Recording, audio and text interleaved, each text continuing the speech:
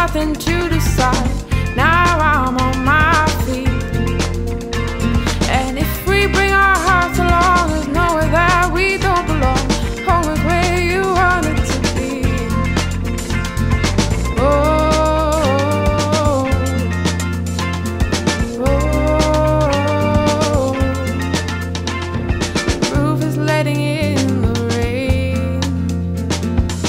I hear the wind whistle through the window pane. Oh, the clocks have stopped, someone broke all the locks. It's not like it used to be. And I thought I was done with running. I was wrong. My name's Ray Fahy, and I was brought up in a house where there was always live music. My mother basically played the piano all the time. And I was given my first guitar when I was 7 years old. Since then I graduated from the college, and then when the whole thing kicked off, I was contacted to participate if I wanted to. My guitar lessons, basically, I looked to rhythm and chords initially. I have a set of 21 basic chords, majors, minors and sevens, which I tried to teach in the first few weeks, going between say 2 and 3 chords a week, put into common chord progressions, and then from those chord progressions find songs that they would recognise, and then teach them those songs through the progressions. So I like to try and teach young people from a point of view that they'll understand, so they'll be happy to practice. They'll be good and say, look, that's all that I can play now, rather than go through any kind of formal, standardised structure. What happens in all the groups that I work with, you start with a large number, and then they actually find out there is work involved, there is an amount of difficulty, there is an amount of pain involved, pressing your fingers onto steel against wood, and some of them don't get through that. Some think it's fine to go from half hour to half hour to half hour and do nothing in between, which holds back the ones that actually do some work in between. So yeah, there is a drop-off rate. Now what I like to try and do is to make the initial sections as interesting as possible. They hold on to as many as possible, you know. But with the group that I have here, I'm quite happy that they're happy to be playing the guitar. They seem to be enjoying it. They're picking up the guitars in between sessions here, in between lessons. So yeah, I'm quite happy with the progress. Oh, I'll tell you all about it when I see you again. When I see you again. Oh, oh, oh,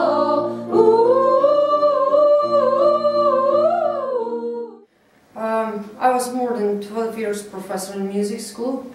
I was teaching piano, organ, but I had a lot of choirs. What is my passion actually, and we went on many competitions, and I was teacher as well in primary school. We had a subject as a music, so I had there as well 2 choirs. That's why I'm so involved in some choirs all the time. I got a small group from Miranda, and we started with those very talented children. They are really good. They have a lot of potential. I mean, they are really talented, and now I can see progress. What we are doing is just we are preparing now for one performance or small concert, and we have only 8 minutes program. So we are doing 3 songs actually now, and they are modern one, and I should involve all students or pupils. One of them, he's not singer at all, but he's rapper, for example, and so we put him in one song that he could do rap a little, you know, and then I have one singer who she will be singing solo, and she's really brilliant as well.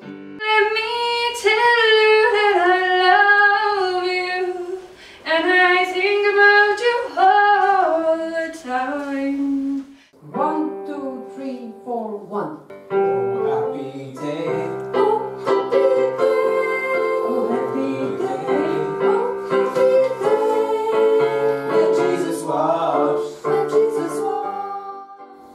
I got involved in the program because, first of all, I like singing. I find it really great because, first of all, we actually get more confidence and we get to have fun. Like Jasmine was saying, it's confidence, because most students will be like, when they get up on stage, they'll be like grand into rehearsal, and then it's like, oh crap, what am I meant to do up here? So we're up against other schools and we have to put a lot of effort on working, and you know, like most of us are here, we wouldn't get that opportunity in other schools. And you know, it brings out our confidence and gives us a boost and what it's like to be on stage performing in front of people. So I think it's a good way that Kerry TV are giving us this chance. It just builds up our courage. School, and she was telling us all about how we work as a choir together, different vocal ranges, and the warm-ups are very good. You know, they can be used for any type of song, great warm-ups, and the songs are doing very nice. They encompass any vocal range, and it's an overall very good experience. See, most people have this obsession of becoming famous and having people remember you for just like a talent, but most people in the world have talents and they don't even realise it. So going for something like The Voice to the X Factor and actually getting known is something good like as well. So getting all those opportunities will help you.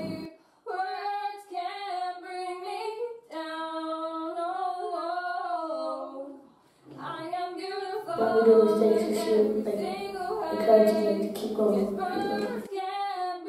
You know, she's a good teacher, she's really good, like, you know.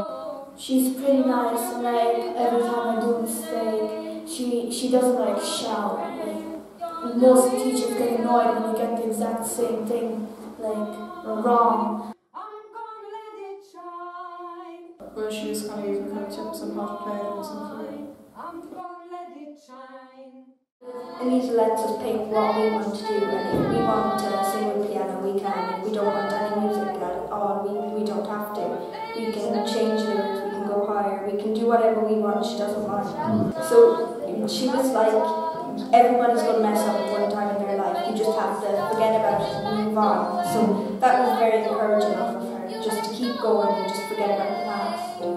Actually, she helps you with it.